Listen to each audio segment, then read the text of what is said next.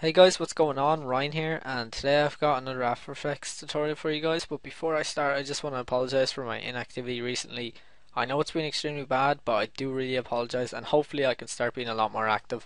The main reason is just because I had no idea what to upload, but now I kind of do. I just kind of need your help as well. If you're looking for a specific tutorial, just let me know. Either message me on YouTube or message me on Twitter.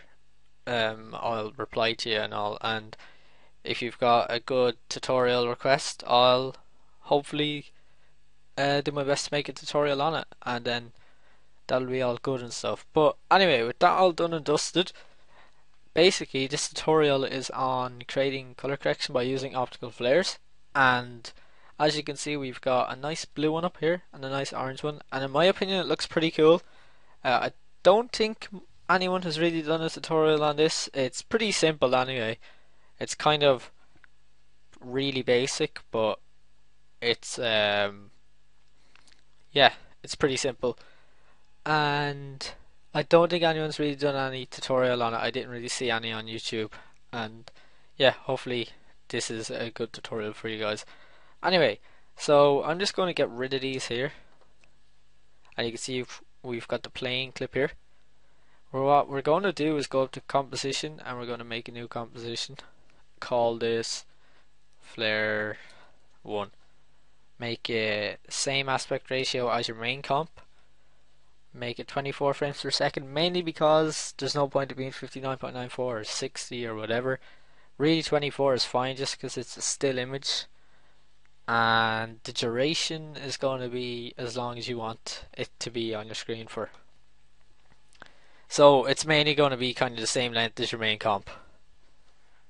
And yeah, we've got this called Flare 1. What we're going to do is create a new solid. You can create one by going to Layer, New Solid, or you can right click down here, go to New Solid, or you can just click down here, press Ctrl Y, and it will bring up this box like all the rest of the options. Also, if you want a shortcut tutorial, let me know, because shortcuts are extremely helpful in After Effects and I use them a lot. So if you want a tutorial on that, just let me know. Anyway, so we're going to make this, make it comp size, make it black, hit OK, and go over to your effects and presets tab, and we're going to type in flares.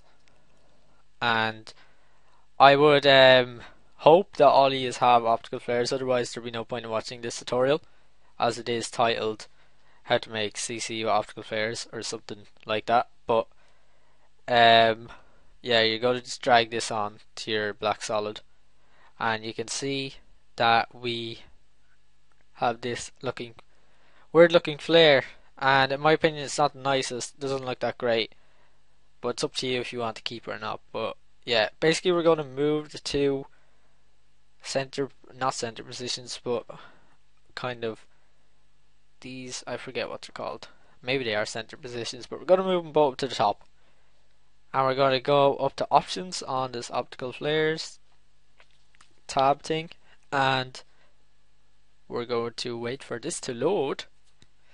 Oh no, okay, it's fine. And basically I've got some custom presets here, and I've got a red one, a blue one, and I don't really use this one anyway, so I'll just stick with these two. So to get it looking like this, if you want the flares to look like this, go back to these folders here, and I believe the blue one's in natural flares at the very bottom. Yeah, it's called Sankir 16 if you're wanting to get the same one as me. Basically what I did is I got rid of all these little bits and bobs here. The green little iris here I didn't like. Also, you actually, looking at that, you might be able to solo that. Bring up the brightness and turn it into some weird thing on a hood. I'm not sure though. That's up to you to mess around with. But yeah, just delete them. You can also hide them if you don't want to delete them. Actually, don't hide or delete the glows or the main streaks, because then your flare will just look quite bad. But yeah, you can also hide them, because then if you hit OK, you can go back into it and they won't actually be deleted.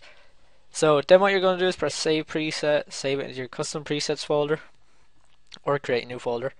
I wouldn't suggest saving them in any of these folders here, because you get mixed up with the default lens flares. Save it whatever you want. I'm not going to save it because I've got the preset here. So that's my blue one there. Going to press OK, and yeah, there we go. So now we have this flare here, and we're going to put the brightness on about 170. Put the scale on 120.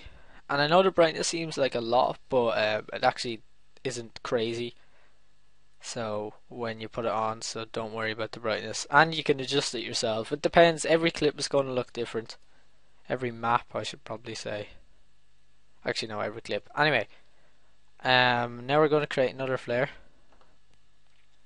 Call this flare 2. Oh God, what did I do? Oh, I just pressed enter. Okay, we're going to call this flare 2. Not 3, 2. Same settings as your last composition. Control Y brings up a solid, select OK. Double click on optical flares and you'll bring this disgusting looking weird joke up again. And we're going to just move it up to here.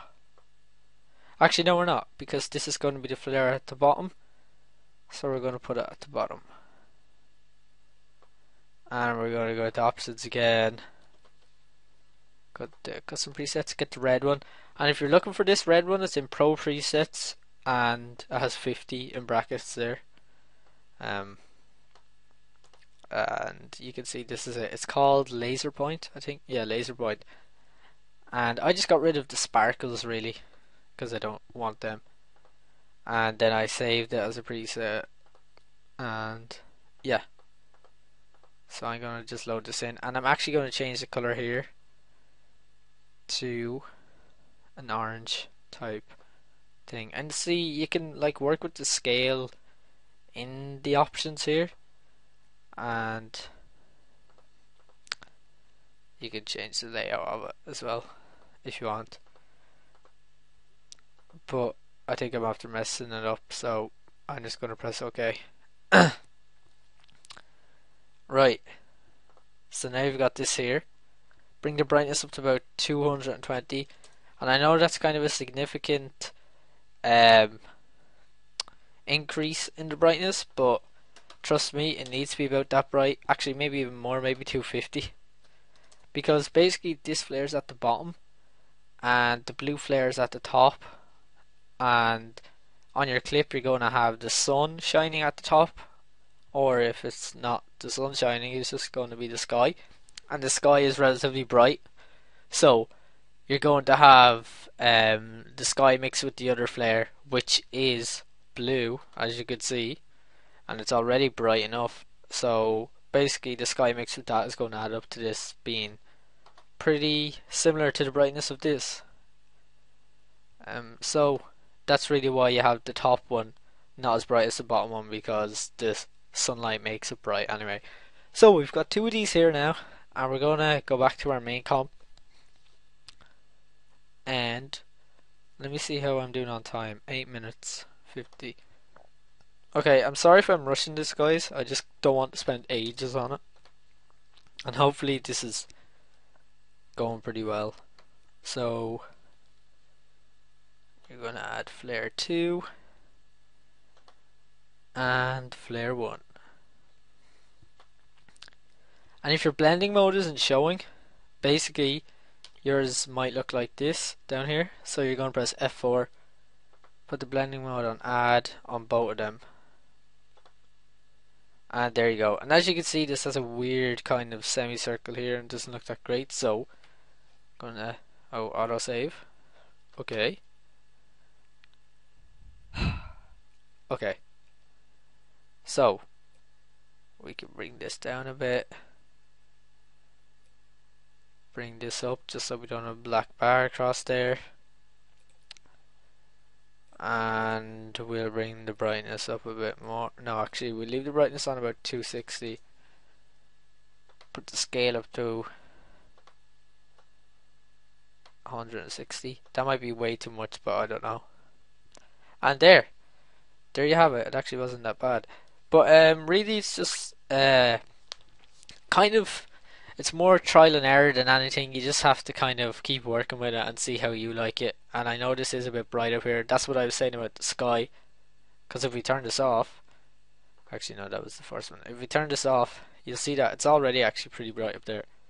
So yeah, I've also seen some people do this where they have just the flare at the top, and then they actually have the clip, like, I don't know, they add curves I think, and they just go to the blue and they like bring up the blue on the clip and they make it like that or something. I don't know, maybe that's not even what they do, but I've seen people who have had edits where they kind of look like that. So you can try that out also, or you can just do it and leave it like this. But yeah, I think this is kind of cool. Hopefully no one has done a tutorial on it really, and hopefully it's not like an old effect that I never knew about or something. And yeah, thanks for watching once again, and I hope you found this helpful. And if you have any specific tutorials, just let me know. And yeah, that's it. Alright, bye guys.